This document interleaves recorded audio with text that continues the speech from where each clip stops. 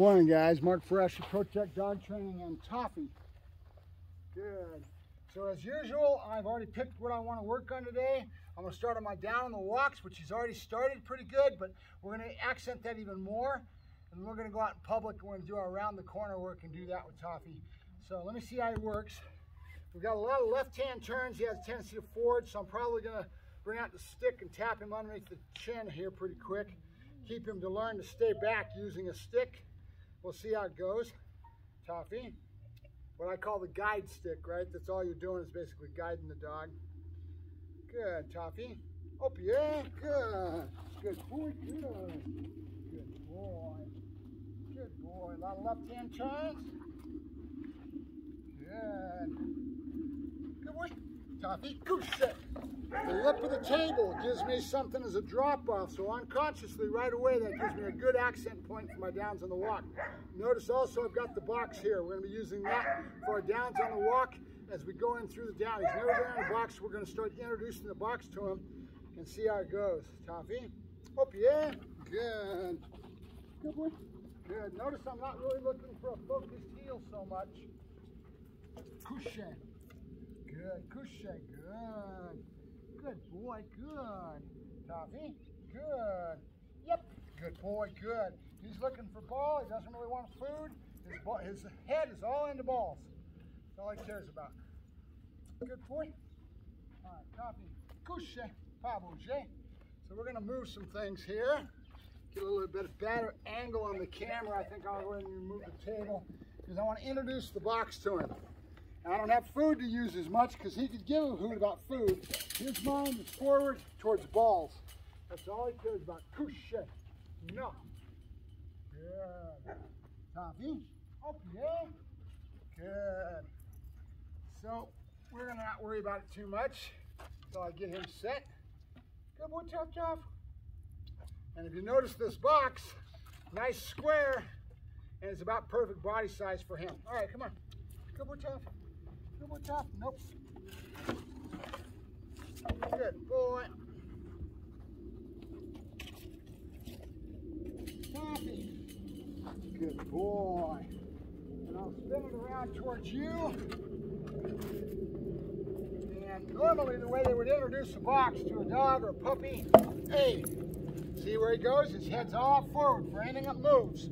He loves to chase ball. Make a good drug dog. He could go the whole way. I haven't done hunt drive tests with him out here in the hills. I will sooner or later. His owner's not going to put him on the street, but we're going to try to treat him like he's a police dog as much as possible. What does that mean? That means I don't care about a focused heel. I want him to have a little bit looser amount of obedience because I don't want to have so much control that he's really centered on me. And that's the way his head's at anyway. So basically doing general obedience and having a good control of it's important. Making sure we test him out in public, which we're already doing. He's fine with that. We're going to do a lot more downstays around the corner work and really saturate him with the public because that's what we need for reliability, so he just chills out. He doesn't have any problems with that, but I want to make sure I really saturate him with that so he chills out with the downstays and stuff, right? His food drive is not much. See, I just kind of refuse. He don't care. His brain's out to the balls. That's all he cares about is balls. Every dog's different, and this one is just that way. Good boy, Toffie. Box. Couche, box. Good. He has no clue. I'll try food. He doesn't care. Good, Toffie. Nope. Couche. Good, good. Good. And what I'm going to do is start teaching him rules right off the bat. I don't want to throw the ball forward from a locked cage like this box. The reason being is I never want him to feel like he can forge forward. So we're going to start this behaviors and habits now. Couche. Good. So I'll bring the ball up to him. He wants it. And then I'll go backwards. The rules are still there. He knows he's not supposed to touch it. Toffie, get it. And I'll go backwards, away from it. That way the dog doesn't want to forge forward. We don't even let that bad behavior start in. A lot of people have a problem with the dogs breaking and moving forward. If we never give him that option, and everything we do with our reward placement and that sort of thing is backwards, he'll always get used to doing it that way. The other thing he could learn, we could start doing that with him, is all the different reward placements of where the ball comes from. Behind the alley, behind the back, between the legs, over the head, so that the dog goes over my head, so that his head is up and then he looks over it. These 4 or 5, maybe 6 different reward placements that you can use to teach a dog to stay where he's supposed to stay, right? If you have the ball here as an example, Toffee, up, yeah, good boy, good, nope. See where the dog's head goes when the ball's out. It takes the dog's head to a totally different place. That's another reason that you have to understand drive states. And every dog is different, right? So if I hold the ball here, look at Toffee. His head's already swinging in front of me. Pretty soon he's going to be crabbing, right? So I've got to teach him the ball, no. It could be here and teach him to suppress this where he doesn't want to go after the ball here until I tell him to.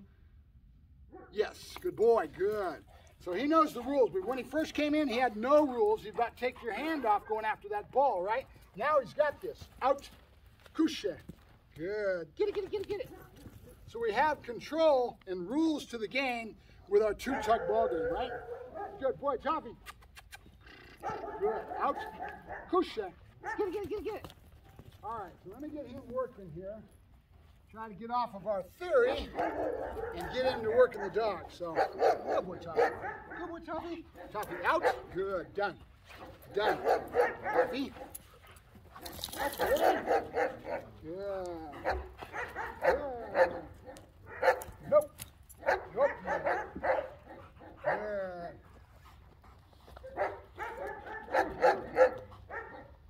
Good boy, Toffee. Good, Toffee. Couche. Good. Box. Box. Couche. Good. That's my boy. Good. And we'll start a pattern here. Couche. Good. Good, Toffee. Get it, get it, get it. Backwards. And then dropping into the box. Try to set up a pattern that I can work with to build the dog, right? Good boy. And that's all training is. There's nothing more than patterns. Good boy. Good. Toffee out. Good, good. So we have impulse control. We have rules of the game. Yes. That we have to work with. We'll pull those in. When we first started, we didn't have any of that. Toffee out. Good. Okay. Good. Now, notice what happened. Right away I pulled the ball here. He's got his brain into a different place. So many things, so many places you could take this dog. Meaning, he doesn't know right now, not yet, that I could have a ball drop out of my armpit. Good, Toffee. Yes, good boy, good. So we can teach him where that ball comes from in that regards. He doesn't know the reward placement, the 4 or 5 places to put a ball out. Good. For your work, notice what happens. See, right away, he wants to forge because I've got it in my right hand. So I've got to start doing this, OPA, and teach him where it comes from out of my armpit. Yeah, Toffee. Good boy, good. I'm going to do it in a static position to start. Good, good, Toffee. Yes, good boy, good. Until he knows it's coming from my armpit. Good, Toffee out. Good. Good boy. Nope. Push. OPA. OPA. Good, no. Good, good boy, good. Toffee.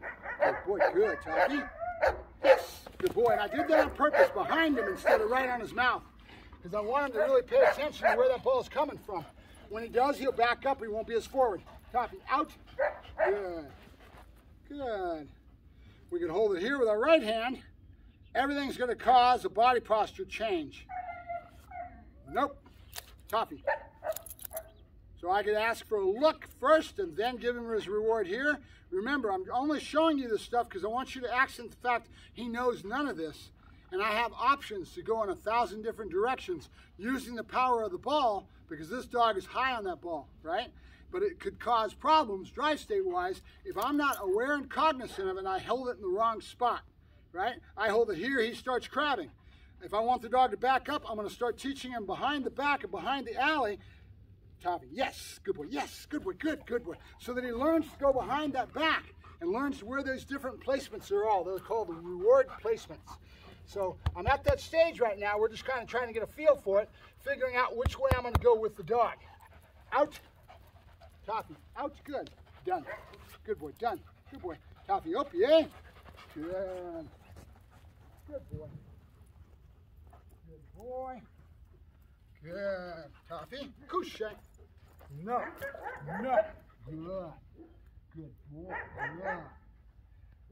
He's an older dog.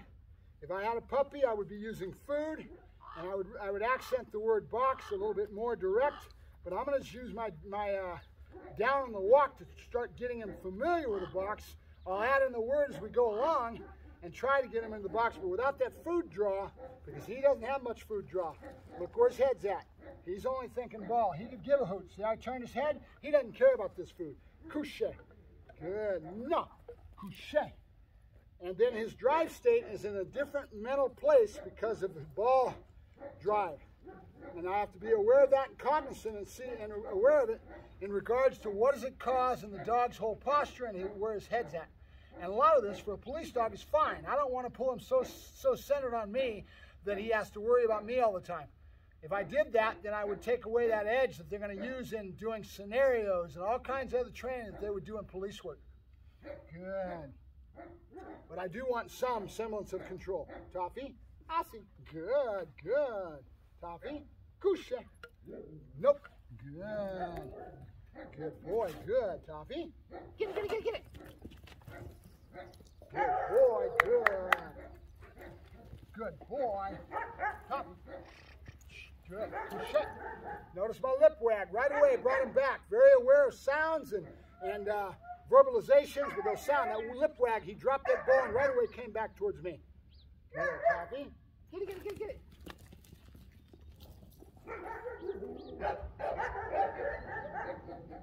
Boy. Good. Toffee. Good. Toffee. Couche.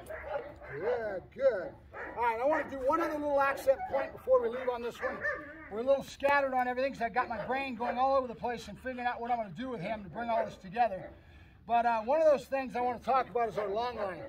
And I was going to do a special video with this, but being the holidays and everything, my guy's not around to do the filming. So let me go ahead and move the camera, Toffee, couche, and we'll see if I can get set up to do a little yak session. We'll come back to it. We'll talk about the long line in a second. Mark Ferrasci, Peo-Tech Dog Training, and Toffie.